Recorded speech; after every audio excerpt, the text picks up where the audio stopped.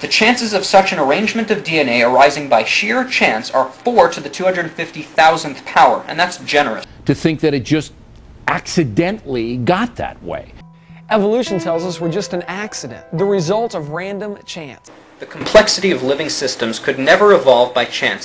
That the probability that a protein containing just 100 amino acids would form spontaneously is less than 1 chance in 10 to the 65th power. An event so improbable that it could be compared to winning the state lottery by finding the winning ticket in the street, and then continuing to find the winning ticket in the street every week for 1,000 years. Ah, the bogus probability calculation. The best friend of the creationist trying to convince the uneducated that it's too improbable to happen, so God must have done it.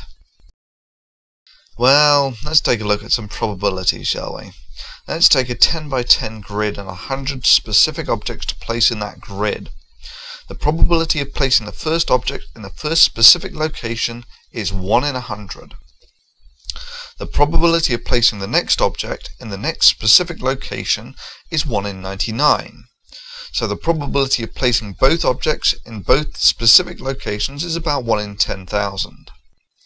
Similarly, the probability of placing the next object in the next specific location is 1 in 98. So the probability of placing the first 3 objects in the first 3 specific locations is about 1 in a million. Similarly, the probability of placing the first 4 objects in the first 4 specific locations is about 1 in 100 million.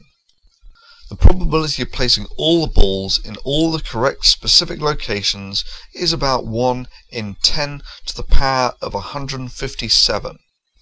An event so improbable that it could be compared to winning the state lottery by finding the winning ticket in the street, and then continuing to find the winning ticket in the street every week for 1,000,000 years.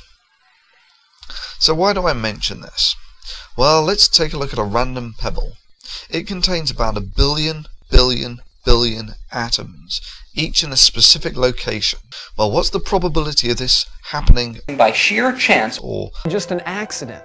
Well, to give you some perspective on this, merely to place the first atom in this first specific location is about 1 in a billion. A chance so remote that if I were to give you 1,000,000 chances per second, it would on average take you about 3,000 billion years to place the first atom. That's about 100 times the age of the universe. Now, this isn't the probability of getting all the atoms in the right location to begin with. This is the probability of actually, given these atoms, what are the chances of having them in this specific configuration. So what does this calculation show? That pebbles are infinitely improbable, so God must have made them? Well, no. Actually, this is a field of chemistry known as statistical thermodynamics. Any configuration is almost infinitely improbable. However, ultimately, no matter how improbable, the system must exist in a state. In this sense, the creationist probability calculation is utterly pointless. All they have done is calculate the probability of a single state. The populations of states explored by a system are not governed by chance, but by chemistry, essentially the electromagnetic force. This too is a factor the creationists simply do not take account of. It's like dropping a ball and asking, what are the chances of the ball falling randomly in a specific direction? Again, it's trivial to show that the chances of a ball falling repeatedly in a constant direction are essentially infinitely improbable. However, ultimately, the direction a ball falls in is not governed by chance or by accident, but by the gravitational force. Just as the population of states explored in the chemical system is not governed by chance or by accident, but by the electromagnetic force.